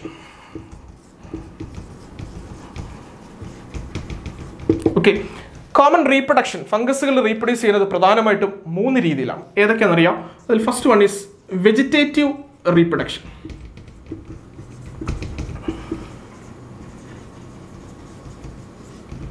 ഓക്കെ, രണ്ടാമത്തത് അസെക്ഷൽ റീപ്രൊഡക്ഷൻ അഥവാ അലൈംഗിക പ്രത്യുൽപാദനം. മൂന്നാമത്തത് സെക്ഷുവൽ റീപ്രൊഡക്ഷൻ. എന്നിങ്ങനെ 3 രീതിയിലാണ് ഫംഗസുകൾ റീപ്രൊഡ്യൂസ് ചെയ്യുന്നത്. ഏതൊക്കെയാ? Vegetative reproduction, asexual reproduction and sexual reproduction. 1 word ചോദ്യങ്ങൾ ഇവിടെ ഒളിഞ്ഞു കിടപ്പുണ്ട്. ഞാൻ കാണിച്ചു തരാം, ചോദ്യം ഉൾപ്പെടെ പറഞ്ഞുതരാം. വെജിറ്റേറ്റീവ് റീപ്രൊഡക്ഷൻ, അസെക്ഷൽ റീപ്രൊഡക്ഷൻ, നമ്മൾ നോക്കുമ്പോൾ സിമ്പിൾ ആയി. സിമ്പിൾ 3 രീതി: vegetative reproduction, asexual reproduction, asexual reproduction. പക്ഷേ ചോദ്യം വരുന്നത് ശ്രദ്ധിച്ചോണേ. ഈ വെജിറ്റേറ്റീവ് റീപ്രൊഡക്ഷൻസ് എന്നാണ് കാണുന്നത് പ്രധാനമായിട്ട് 3 ടൈപ്പിലുള്ള വെജിറ്റേറ്റീവ് റീപ്രൊഡക്ഷൻ മാത്രം തന്നെ ഉണ്ട്. പേര് മാത്രം പഠിച്ചാൽ മതി. അതിൽ 3 തരത്തിലുള്ള വെജിറ്റേറ്റീവ് റീപ്രൊഡക്ഷൻ ഏതൊക്കെയാണ്? അതിൽ ഒന്നാമത്തത് ഫ്രാഗ്മെന്റേഷൻ ഉണ്ട്. Okay, fragmentation. Okay, മറ്റൊരെണ്ണമാണ് budding. ഈസ്റ്റിനകത്തൊക്കെ ഏറ്റവും കൂടുതൽ കാണപ്പെടുന്നത് ബഡ്ഡിങ് എന്ന് പറഞ്ഞ ഒരു പ്രധാനപ്പെട്ട asexual reproduction, vegetative reproduction. Then മറ്റൊരെണ്ണം fission. Okay, ഇത് പേര് മാത്രം പഠിച്ചാൽ മതി, കുറച്ച് ഡീറ്റെയിൽസ് ഒന്നും വേണ്ട. ഇത് അതായത് ബോഡി ഡയറക്റ്റ് റീപ്രൊഡക്ഷൻ ഓർഗാനിസമായിട്ട് മാറും. അതാണ് ഇവിടെ വെജിറ്റേറ്റീവ് റീപ്രൊഡക്ഷൻ. ഒരു ബോഡി ഒരു ഫംഗസ് ആണെങ്കിൽ അത് ഇതിൽ നിന്ന് ഡയറക്റ്റ് ഒരു ഓർഗാനിസം ഉണ്ടാകും. അതാണ് വെജിറ്റേറ്റീവ് റീപ്രൊഡക്ഷൻ ഉദ്ദേശിക്കുന്നത്. അത് തന്നെ 3 രീതിയിലാണ്. ഫ്രാഗ്മെന്റേഷൻ, ഫ്രാഗ്മെന്റ് കഷ്ണം, മുറിവ് എന്ന് പറയും. ഒരു ചെറിയൊരു കഷ്ണം മുറിഞ്ഞു മാറും. അതിന്റെ ബോഡിയിൽ നിന്ന് ചെറിയൊരു മുറിവുണ്ടായി, ഒരു ചെറിയൊരു കഷ്ണം അടർന്നു മാറും. അതിന് പുതിയ ഫംഗസ് ആയിട്ടൊക്കെ മാറും. ദെൻ ബഡ്ഡിങ് ഉണ്ട്. അത് ഈസ്റ്റിനകത്താണ് ഏറ്റവും കൂടുതൽ കാണപ്പെടുന്നത്. ഒരു ഈസ്റ്റിങ് നിൽക്കുന്നത്, ഒരു ഈസ്റ്റാണ് ഈ കാണുന്നത്. ഈസ്റ്റ് യൂണിസിലർ ആണല്ലോ. അപ്പോൾ ഈസ്റ്റിന്റെ ദേഹത്ത് ഫേവറബിൾ കണ്ടീഷൻ നമ്മൾ റീപ്രൊഡ്യൂസ് ചെയ്യുന്ന സമയമാകുമ്പോൾ ഒരു ചെറിയൊരു ബഡ് വരും, ഒരു മുകുളം വരും. ആ ബഡ് ഈ പേരന്റിൽ നിന്നും ഫുഡ് കൺസ്യൂം ചെയ്തിട്ട് അവൻ അവിടെ നിന്നുകൊണ്ട് അങ്ങ് വളരും, ഗ്രോത്ത് സംഭവിക്കും. അങ്ങനെ വളർന്നു കഴിഞ്ഞ് മെച്ചൂർ ആകുമ്പോൾ ഈ പേരന്റൽ ബോഡിയിൽ നിന്ന് അങ്ങനെ ഇറ്റാച്ച് ചെയ്ത് മാറും. അതാണ് ഉദ്ദേശിച്ചത് ബഡ്ഡിങ് എന്ന് ഉദ്ദേശിച്ചത്. ബഡ് വന്നിട്ട് പുതിയ ഫംഗസ് ആയിട്ട് മാറും. അതാണ് ബഡ്ഡിങ്. പിന്നെ ഫിഷിന് ഏകദേശം ഇതുപോലൊക്കെ തന്നെയാണ്. മുറിഞ്ഞു മാറി 1-2 പുതിയ ഫംഗസുകളായിട്ട് മാറുന്ന ഒരു രീതി. പേര് മാത്രം നമുക്ക് പഠിക്കാനുള്ളൂ. ഏതൊക്കെ? ഫ്രാഗ്മെന്റേഷനും ബഡ്ഡിങ്ങും ഫിഷനും. ഓക്കെ, ക്ലിയർ ആണല്ലോ. then അടുത്തത് അസെക്ഷൽ റീപ്രൊഡക്ഷൻ ആണ് ഏറ്റവും ഇമ്പോർട്ടൻറ്റ്. അസെക്ഷലും സെക്ഷലും ആണ് വളരെ പ്രയോറിറ്റി ഉള്ള 2 റീപ്രൊഡക്ഷൻ മെത്തേഡ്. അതിൽ രണ്ടാമത്തതാണ് asexual reproduction.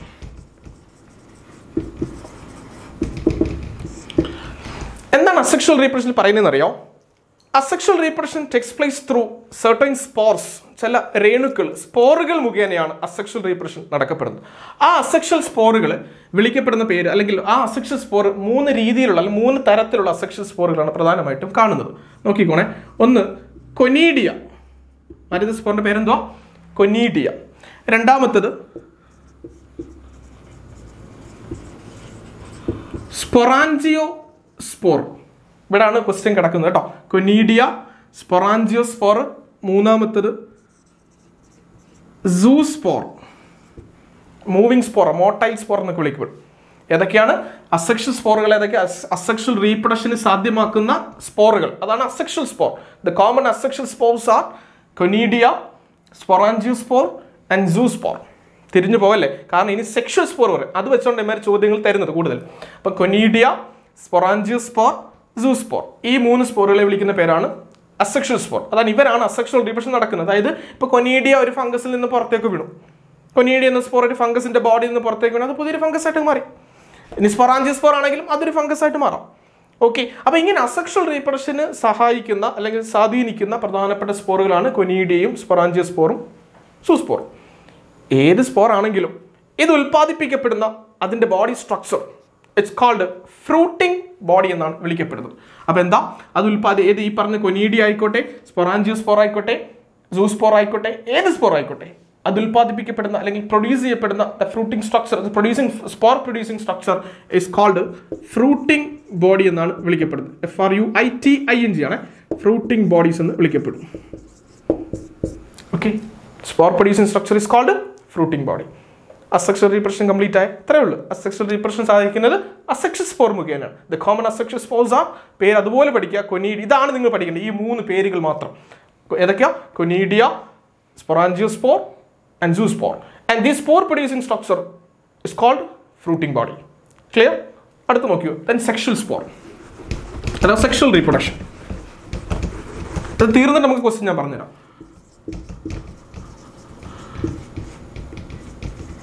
Okay, sexual reproduction നടക്കുന്നത് സ്പോർ മുഖേനയാണ്. ആ സ്പോറുകളെ വിളിക്കുന്ന പേര് സെക്ഷൽ സ്പോർ. അസെക്ഷൽ റീപ്രൊഡക്ഷൻ സഹായിക്കുന്ന സ്പോറുകളെ അസെക്ഷൽ സ്പോറിനെ അസെക്ഷൽ സ്പോർ എന്ന് വിളിച്ചു. സെക്ഷൽ റീപ്രൊഡക്ഷൻ നടക്കുന്ന സ്പോറുകളെ സെക്ഷൽ സ്പോർ എന്ന് വിളിക്കപ്പെടും. പക്ഷേ ആ സ്പോറുകൾ വേറെയാണ്. നമുക്ക് നോക്കാം. ബസീഡിയോ സ്പോർ, ആദ്യത്തെ സ്പോറിന്റെ പേരെന്തോ ബസീഡിയോ സ്പോർ. രണ്ടാമത്തത് അസ്കോസ്പോർ.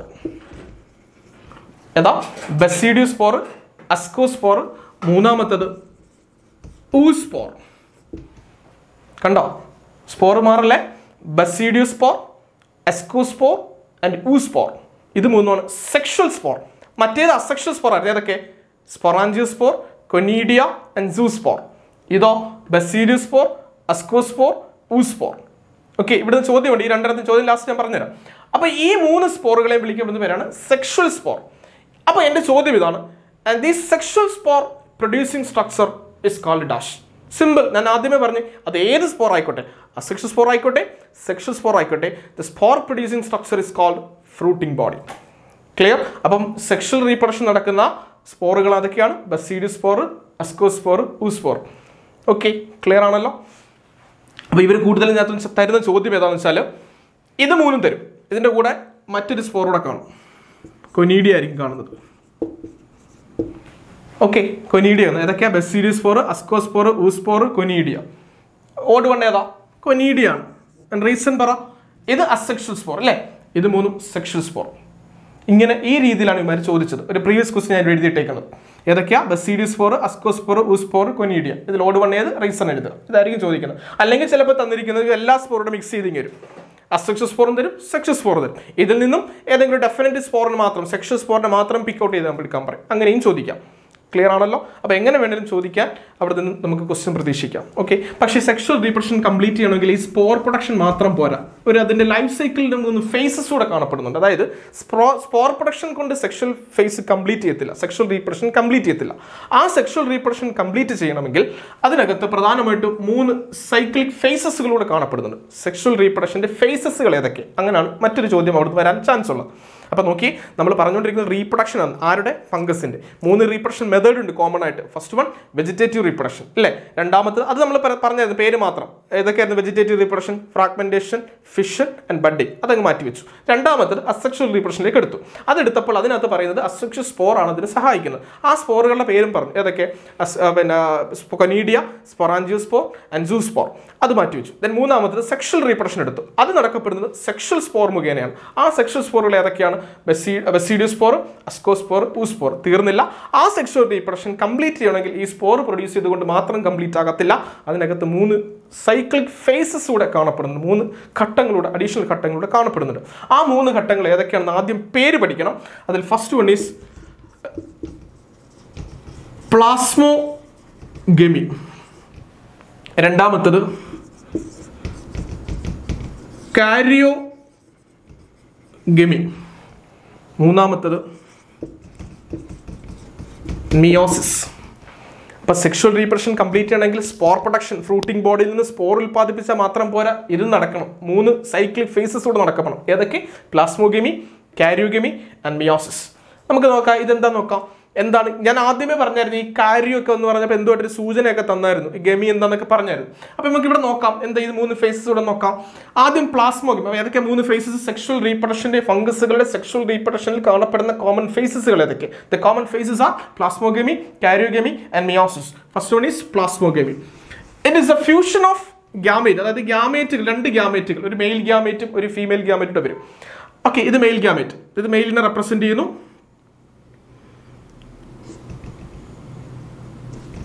ഇത് മെയിലിനെ റെപ്രസെന്റ് ചെയ്യുന്നു. ഇത് ഫീമെയിലിനെ റെപ്രസെന്റ് ചെയ്യുന്നു.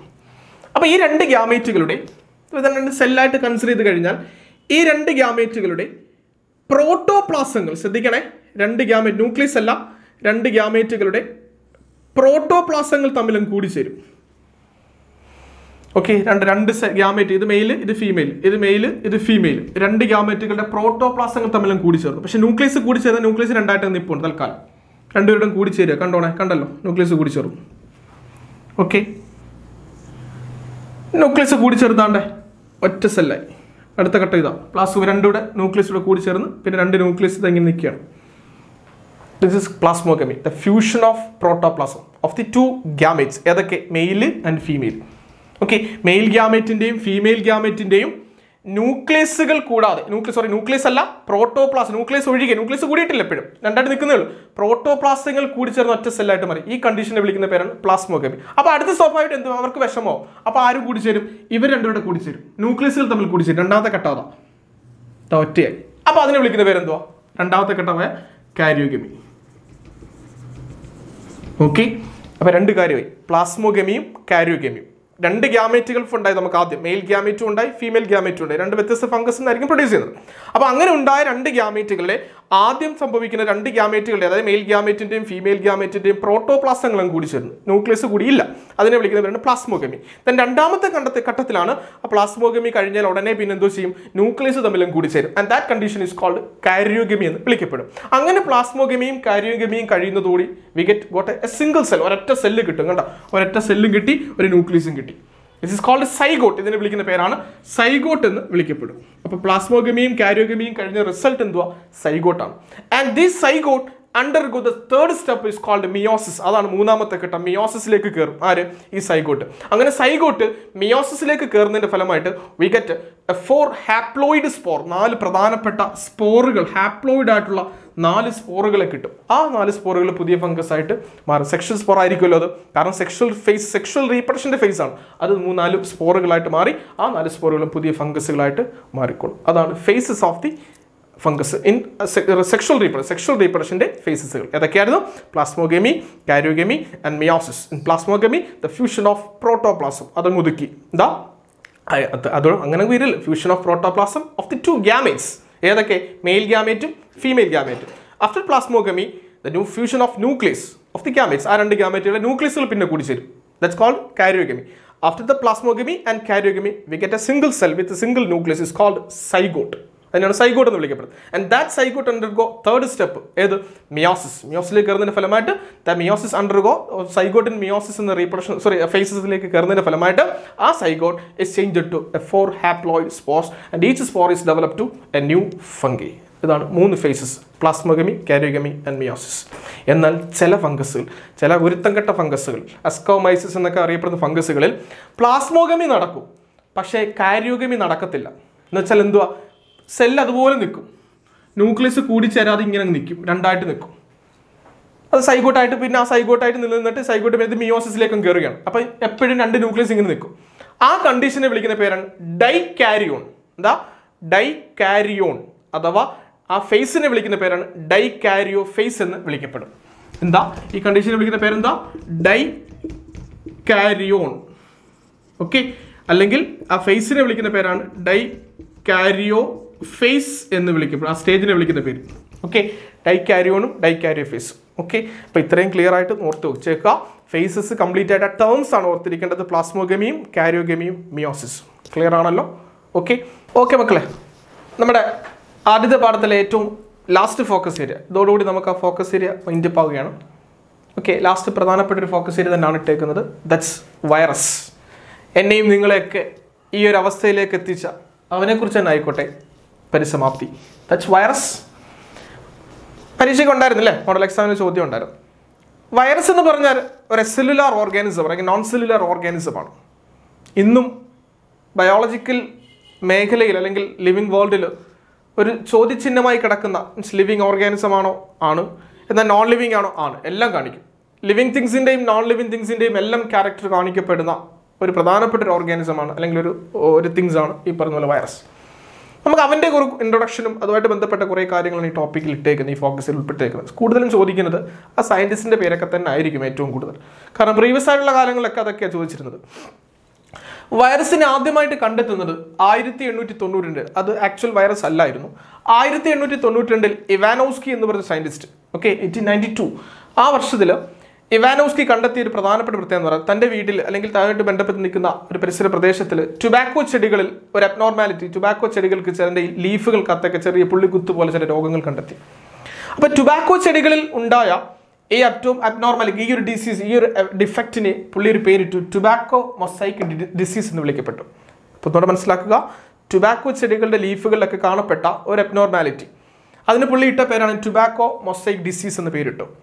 അപ്പോൾ ഈ ടുബാക്കോ മൊസൈക്ക് ഡിസീസിന് കാരണമാകുന്ന ഒരു പ്രത്യേകതരം മൈക്രോ ഓർഗാനിസം ആണെന്ന് പുള്ളി തിരിച്ചറിഞ്ഞു. പേരിട്ടവയോ ഒന്നും മറ്റു കാര്യങ്ങളൊന്നും ചെയ്തില്ല പുള്ളി.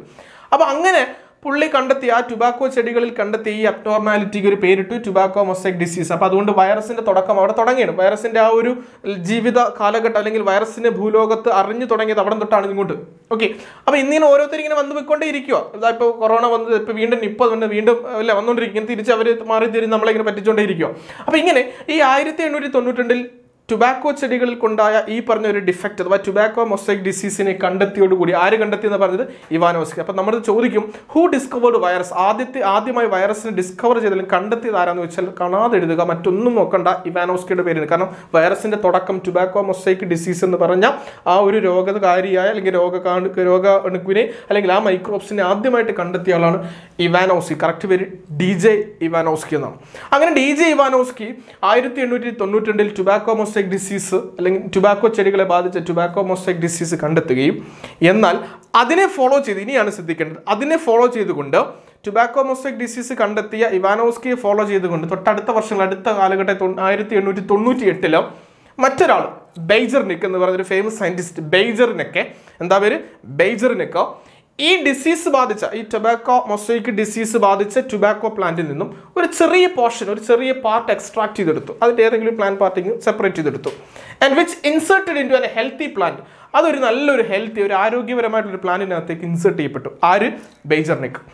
അങ്ങനെ അതിലേക്ക് എത്തുമ്പോൾ ആ ഹെൽത്തി പ്ലാന്റിലേക്ക് ഈ ഡിസീസ്ഡ് പ്ലാന്റിൻ്റെ പാർട്ട് ആ ഹെൽത്തി പ്ലാന്റിലേക്ക് എത്തിയപ്പോഴത്തേക്ക് ആ ഹെൽത്തി പ്ലാന്റും ഡിസീസ്ഡ് പ്ലാന്റായി.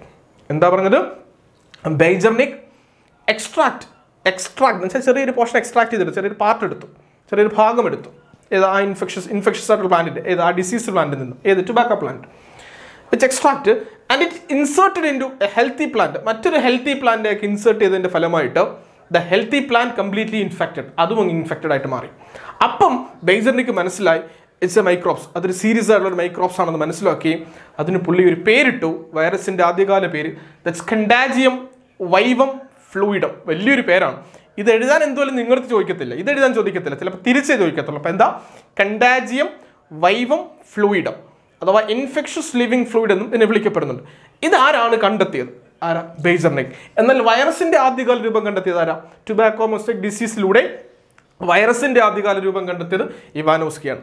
അങ്ങനെ ഇവാനോസ്കി കണ്ടെത്തിയ ടുബാക്കോ മൊസൈക് ഡിസീസും ആ ഡിസീസ് ബാധിച്ച പ്ലാന്റിൽ നിന്നെടുത്ത എക്സ്ട്രാക്റ്റ് ഹെൽത്തി പ്ലാന്റിലേക്ക് ഇൻസേർട്ട് ചെയ്തപ്പോൾ ഹെൽത്തി പ്ലാന്റും ഡിസീസ്ഡ് പ്ലാന്റ് ആകുന്നു എന്ന് മനസ്സിലാക്കിയത് ബെയ്സർനിക്കും ആ മൈക്രോബ്സിന് പേരിട്ട് എന്ത്? കണ്ടാജിയം വൈവം ഫ്ലൂയിഡം എന്ന് പേരിടുകയും ചെയ്തു, അഥവാ ഇൻഫെക്ഷസ് ലിവിങ് ഫ്ലൂയിഡ് എന്ന് പേരിടുകയും ചെയ്തു. പറഞ്ഞ് മനസ്സിലാവുന്നുണ്ടോ? എന്നാൽ പിന്നീട് കാലങ്ങൾ കുറെ കഴിഞ്ഞിട്ടാണ് ഇതിന് വൈറസ് അഥവാ ഈ പറഞ്ഞ പോലെ പോയിസണസ് ഫ്ലൂയിഡ് അഥവാ വീനോം എന്ന പേരിടുന്ന അർത്ഥം വരുന്ന എന്ന മീനിങ് ഉൾപ്പെടുന്ന വൈറസ് എന്ന പേര് കൊടുക്കുന്നത് കാലങ്ങൾ കഴിഞ്ഞ് ലൂയി പാസ്റ്ററാണ് പേരിട്ടത് പിന്നീട് കേട്ടോ, അത് ഓർത്തിരുന്നോളാം. അപ്പം അങ്ങനെ ഈ കണ്ടാജിയം വൈവം ഫ്ലൂയിഡും കാണുന്നെങ്കിലും എന്നാൽ വൈറസുകൾക്ക് പൊതുവെ ഒരു ക്രിസ്റ്റലൈൻ സ്ട്രക്ചർ ആണെന്ന് പിന്നീട് മറ്റൊരാൾ തിരിച്ചു വന്നു. വൈറസിന്റെ സ്ട്രക്ചർ പിന്നീടാണ്. ഇപ്പം വൈറസിന്റെ ഒരു നാഴികക്കൊരു ഒരു മൈൽ സ്റ്റോൺ ആണ് ഇവർ രണ്ടുപേരും കണ്ടെത്തി തന്നത്. ഏതൊക്കെ? ഈ ഇവാനോസ്കിയും ബെയ്സർനിക്കും. വൈറസിന്റെ ആദ്യകാല രൂപമായ ടുബാക്കോ മൊസൈക് ഡിസീസിന് കാരണക്കാരനാരെന്ന് കണ്ടെത്തി, അല്ലെങ്കിൽ കണ്ടെത്തിയത് അല്ലെങ്കിൽ ഏത് വൈറസിന് ആദ്യകാല രൂപമായ ടുബാക്കോ മൊസൈക് ഡിസീസും അത് കണ്ടെത്തിയത് ആരാണെന്ന്? ഇവാനോസ്കി ആണെന്ന് പറഞ്ഞു. എന്നാൽ അതിനുശേഷം ഫോളോ ചെയ്തുകൊണ്ട് ബെയ്സർനിക് കണ്ടാജിയം വൈവം ഫ്ലൂയിഡം കണ്ടെത്തി. അതിനുശേഷമാണ് വൈറസുകൾക്ക് ക്രിസ്റ്റലൈൻ സ്ട്രക്ചർ 1935 ഇങ്ങനെ അടുത്ത കാലഘട്ടത്തിലേക്ക് എത്തിയപ്പോഴും വൈറസുകൾക്ക് ഒരു ക്രിസ്റ്റലൈൻ സ്ട്രക്ചർ ഉണ്ടെന്ന് കണ്ടെത്തിയത് മറ്റാരുമല്ല, ഇത് സ്റ്റാൻലി എന്ന് പറയുന്ന സയന്റിസ്റ്റാണ് വൈറസുകളുടെ ക്രിസ്റ്റലൈൻ സ്ട്രക്ചർ കണ്ടെത്തിയത്. ക്രിസ്റ്റലുകൾ പോലെയുള്ള വൈറസുകൾ സ്ട്രക്ചറുകൾ കാണപ്പെടുന്നു കണ്ടെത്തിയത് സ്റ്റാൻലിയാണ്. എന്നാൽ ശ്രദ്ധിക്കേണ്ട ഒരു കാര്യം, അങ്ങനെ സ്റ്റാൻലി കണ്ടെത്തിയ ക്രിസ്റ്റലൈൻ സ്ട്രക്ചർ ഉൾപ്പെടെയുള്ള വൈറസിന് ഒരു ജനറൽ ബോഡി സ്ട്രക്ചർ പിന്നീട് കാണപ്പെടുന്നുണ്ട്. ആ ബോഡി സ്ട്രക്ചർ നോക്കിക്കോളാം. ഇപ്പം 3 സയന്റിസ്റ്റുകളുടെ പേര് ഞാൻ പറഞ്ഞു, അത് ഓർത്തോണേ. ആദ്യത്തെ ആരായിരുന്നു? ഞാൻ മനസ്സിലായി ഇപ്പം പറഞ്ഞ ആദ്യത്തായിരുന്നു ഇവാനോസ്കി അല്ലേ? ഇവാനോസ്കിയുടെ പ്രത്യേകത എന്തായിരുന്നു? ഡിസ്കവേർഡ് വൈറസിനെ ആദ്യമായി കണ്ടെത്തി. ഏത് പ്ലാന്റിൽ? ടുബാക്കോ പ്ലാന്റിൽ. ഏത് രോഗം? Tobacco mosaic disease. പിന്നീട് കണ്ടാജിയം വൈവം ഫ്ലൂയിഡം അഥവാ ഇൻഫെക്ഷസ് ലിവൻ ഫ്ലൂയിഡ് കണ്ടെത്തിയത് ആരായിരുന്നു? ബെയ്സർനിക് അല്ലേ? അതായത് ഈ ടുബാക്കോ ഡിസീസ് പ്ലാന്റിന്റെ ഒരു പോർഷൻ എക്സ്ട്രാക്ട് ചെയ്തെടുത്ത് ഹെൽത്തി പ്ലാന്റ്സിലേക്ക് ഇൻസേർട്ട് ചെയ്തപ്പോൾ ആ പ്ലാന്റും രോഗകാരിയാകുന്നു എന്ന് മനസ്സിലാക്കിയത് ഈ പറഞ്ഞ പോലെ ബെയ്സർനിക്കാണ്. അതാണ് ബെയ്സർനിക് ആ ഓർഗാനിസത്തിന് പേരിട്ടു കണ്ടാജിയം വൈവം ഫ്ലൂയിഡ്. അതാണ് പിന്നീട് വൈറസ് ആയിട്ട് മാറിയത്. പിന്നീട് വൈറസുകൾക്കെല്ലാം ക്രിസ്റ്റലൈൻ സ്ട്രക്ചറുകളാണ് ഉണ്ട് എന്ന് കണ്ടുപിടിച്ചത് സ്റ്റാൻലി ആയിരുന്നു അല്ലേ? 1935. ഇനി നോക്കിക്കോളാം, വൈറസുകളുടെ ഒരു ബോഡി സ്ട്രക്ചർ പറയുമ്പോഴും എല്ലാ വൈറസുകൾക്കും ഒരു ജനറ്റിക് മെറ്റീരിയൽ ഉണ്ടായിരിക്കും. ഒരു ന്യൂക്ലിക് ആസിഡിന്റെ സാന്നിധ്യം ഇവർക്ക് എപ്പോഴും കാണും. It's either DNA or RNA. അതൊന്നെങ്കിൽ DNA ആയിരിക്കും അല്ലെങ്കിൽ RNA ആയിരിക്കും. ഓക്കെ, എന്താ പറഞ്ഞത്? വൈറസുകൾക്കെല്ലാം ഒരു ജനറ്റിക് മെറ്റീരിയൽ അല്ലെങ്കിൽ ഒരു ന്യൂക്ലിക് ആസിഡ് പ്രസന്റ് ആയിരിക്കും. It's called DNA, either DNA or RNA. അത് ഒന്നെങ്കിൽ DNA ആകും അല്ലെങ്കിൽ RNA ആകും.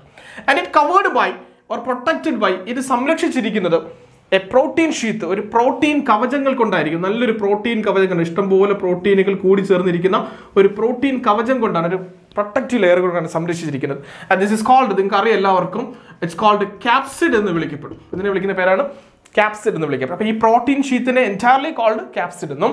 And this capsid is composed by, ഈ ക്യാപ്സിഡുകൾ നിർമ്മിച്ചിരിക്കുന്ന ഓരോ സബ് യൂണിറ്റുകളും ഇറ്റ്സ് കോൾഡ് ക്യാപ്സോമർ എന്ന് വിളിക്കപ്പെടും. നമുക്ക് ഈ മാല അറിയാലോ, മുത്തുമാല, എല്ലാവർക്കും ഇടാം, കഴുത്തിലൊക്കെ മുത്തുമാല, മാല ഇങ്ങനെ നിങ്ങൾ സങ്കല്പിക്കുക.